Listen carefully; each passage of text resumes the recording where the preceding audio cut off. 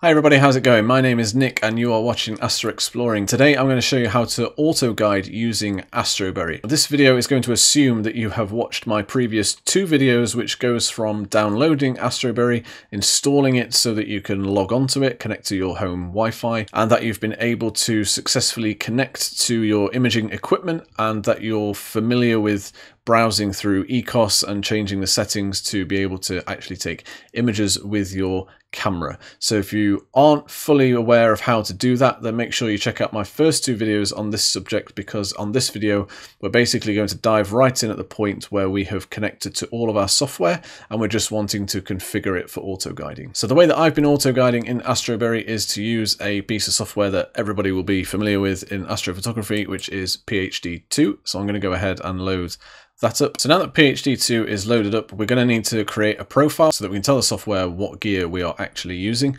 PHD2 I find to be quite intuitive, especially for astrophotography software, and we're basically going to iterate through these buttons from left to right until we are guiding. So you can see that all of these buttons are currently grayed out, and that's because we need to first connect our equipment before we can then go on to start to loop the exposures. When we're looping the exposures, we'll be able to then auto select a star. Once we've auto selected a star, we'll then be able to click this button to begin the calibration, which will then hopefully allow us to start auto guiding. Right, so if we click on the connect button here, you can see that I have already created a profile, but to create a new profile, just click on the manage profile here and hit new using wizard. And at this point, it's going to ask you to select your camera. So I'm using a ZWO ASI 120, so I would click that. If the camera is already connected, which in my case it is, then you would go ahead and select yes, at which point PHD2 is going to select the camera pixel size automatically. So I'm going to go ahead and click yes. Okay, and it's done that, and I can tell you from experience that that is correct, because that's the settings that I actually have on my profile. And the guide scope focal length obviously will vary dependent upon which equipment you're using. I'm using the Skywatcher Evo Guide 50mm guide scope, which has a focal length of 242, so we would go ahead and hit 242 in there. That will then calculate the pixel size that it needs to be, and click next. Now the mount connection will vary depending upon how you're connecting to your mount. I'm going the old-fashioned way still at the moment. I haven't got into pulse guiding yet. I'm going the old-fashioned way with the ST4 cable from the back of my guide camera into my mount. And if you're doing the same, then you want to select on camera at that point, and then you want to hit next. And as you can tell here, the ST4 cable won't actually tell the mount which direction it is pointing in, which is why people will always recommend pulse guiding, and I will get into that and make a video about it one day, but that's a separate topic entirely. And so it asks if we want to choose an auxiliary mount connection, but actually you can just leave that blank and hit next. But I'm going to close that here because I've already got my profile loaded up, as you can see here. So this is my ZWO ASI profile. So camera, connect, mount, connect, and that's all fine, and we can hit close on that. And now that we are connected to the equipment, we can go ahead and begin looping our exposures. So now that we're looping our exposures, I've got this set to 2 seconds. You can see that there are stars appearing on the screen, and this is quite grayed out. There is some cloud passing over at the minute, which is really annoying, but absolutely typical while I'm trying to film a tutorial about how to auto guide. So hopefully the cloud passes in a minute. But for now, we're looping our exposures, and I'll wait for the cloud to pass before selecting a star. While we're waiting to select a star, if you like this video so far, please do give it a thumbs up, and remember to subscribe to the channel and hit the bell notifications so that you never miss another upload. And while we wait for the clouds to pass, if you're auto guiding for the first time, now is the time that you'll want to focus your guide cam. We're looping the exposures at 2 seconds here, which is not a long time, but it's a perfect amount of time just to be able to get the screen refreshing really quickly, so that when you're making those adjustments on the focuser, you can see the stars changing shape quite quickly. If you're using the Skywatcher Evo Guide 50 like I am, then I actually found it easier just to slide the guide camera in and out rather than actually trying to focus using the guide scope itself. I found that easier. Do whatever works for you, but it's really important that you get the best focus you possibly can so that your guiding will work. Right, I'm going to try and start the calibration process, which takes a few minutes. I don't know how well this is going to work because the cloud keeps passing through, but I'll do my best and hopefully we will be okay. If you have already gone through the calibration process and something has gone wrong, or you've lost your star, or you've possibly done a meridian flip or something like that and need to restart guiding, if your guiding is being funny, then you can, if I just hover over this here, you can see that you can shift click to force calibration. So once you've gone through the calibration, if it restarts and things aren't quite working properly, if you stop and then hold down a shift key on your keyboard and then click it, it will force that calibration to happen, which I have found useful on a couple of occasions. So let's do our best to get this going. The SNR is looking a lot better than it was a minute ago, so I'll do my best and hopefully this will work without the clouds interrupting it too much. So while that's going through the calibration process, which takes a couple of minutes, I just wanted to give you a few tips in order to try and be successful at auto guiding first time, because I know that a lot of people will struggle when they try auto guiding, and it's understandable. Auto guiding is quite involved and it's really quite a big step up from just doing a couple of minute exposures with just your camera. So first thing to note, it is really important to have as accurate as a polar alignment as you can. It would be easy to assume that because you're auto guiding, your polar alignment doesn't need to be that accurate because PHD2 will send those corrections to the mount and make adjustments on your behalf. While the latter part of that sentence is true, the first part certainly isn't. If you don't have an accurate polar alignment, then the adjustments that PHD2 will be sending to your mount will be way too big for the mount to be able to keep up with. And if the mount can't make those corrections,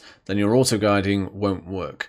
And it will tell you the error down here, the calibration process, that the tracking isn't good enough for auto guiding. So it's really important to have polar alignment as accurate as you possibly can.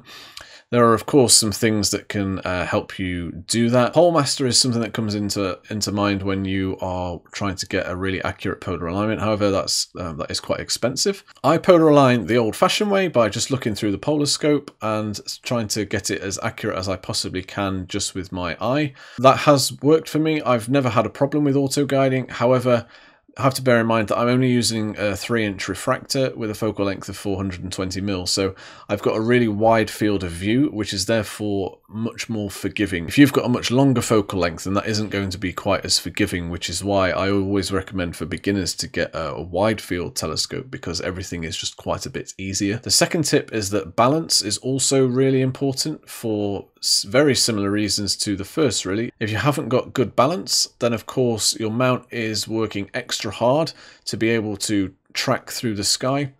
And if it's working extra hard, then it might be working too hard in order for guiding to work, or auto guiding will be working much harder than it needs to, so getting a good balance is also important. And I've already talked about the third tip, which is focus. Focus is just as important for your guide camera as it is for your main imaging camera.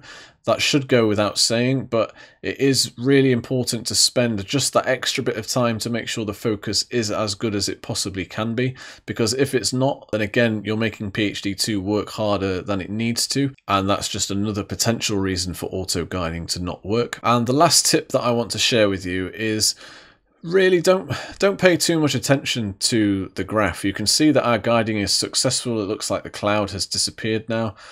The SNR is an important figure, so make sure you're looking at that.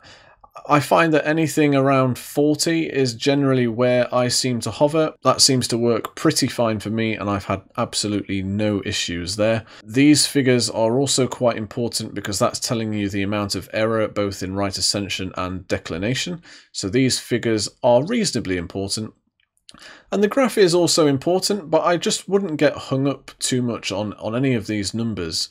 If this down here says it's guiding, and these crosshairs are green, and your SNR is green, then I wouldn't worry about it too much. So you can see that I've actually started my guiding here, but one thing to note is that with guiding comes the possibility of dithering. So dithering is a type of noise cancellation, and what will happen in between exposures is that the mount will move ever so slightly between frames, so that when we get to the stacking process later on, Deep Sky Stacker or whatever stacking software you use can identify those hot pixels and remove them in the stacking process, and the result of that is a much cleaner image. And you'll hear the term dither or die used in online forums in astrophotography. I have to admit, I never fully understood that phrase until I started auto-guiding and dithering between frames, and the difference, especially with a noisy DSLR, is really quite phenomenal. And so in order to be able to dither between your frames, you want to go over to the Guide tab, and then you want to go down here to Options, and then onto the Guide tab here. Scroll down a little bit and you get to your dither section. First of all, you'll want to tick the box that has dither next to it, and then you want to select the pixels. Now, I did some Googling. This, I think, depends on the camera that you're using. It was pretty unanimous online that I should be moving 3 pixels, but you may just want to Google that for your setup, because it may be that your setup needs something different. The frequency is how many frames will we take before we dither, and I dither after every frame, so I have it set to 1 so that it will dither after every single frame. The threshold is the allowable distance before guiding can be considered to be settled. I've got that set to 1 pixel. Settle is the settle time to allow after dithering has finished, so this is set to 3 seconds. For me, that doesn't really matter too much because I delay for 5 seconds between my frames anyway, so there'll actually be an 8-second delay between my dithering finishing and my imaging starting. It's just a good amount of time to allow everything to settle down before restarting images. And the timeout is pretty self-explanatory, but essentially after dithering, if it hasn't settled within 45 seconds, then dithering will time out and stop. And if it times out and has to stop, then I have it set to try a maximum of 10 times before just giving up on dithering altogether. But my dithering has always been totally fine and I've never had an issue with it. So that is all you need to do there. So once you've set that up, just click on OK. And you can see that you can actually look at different graphs and stuff in here. This is a pretty interesting plot to look at, I think, if you're sad like me. But really, this is just ECOS talking to PHD2, and you're looking at the same data just on different graphs, basically. So it doesn't really matter which one you look at. And if your PHD2 tab looks something along these lines, then congratulations, you are successfully auto-guiding, which allows you to maximize your exposure time. So I've gone on my setup from a maximum of 2 minutes before I get star trails to now kind of whatever I want it to be. I've been doing 5-minute exposures recently, which has just opened up a whole new world of image quality for me, and that's been absolutely fantastic. So I can't wait to see my results at the end of this year compared to the end of last year. So I hope you found this video useful. If you did, please do remember to give it a thumbs up. Remember to subscribe to the channel and hit the bell notifications so that you're notified every time I upload a video. My name is Nick and you have been watching AstroExploring, and I'll see you guys next time.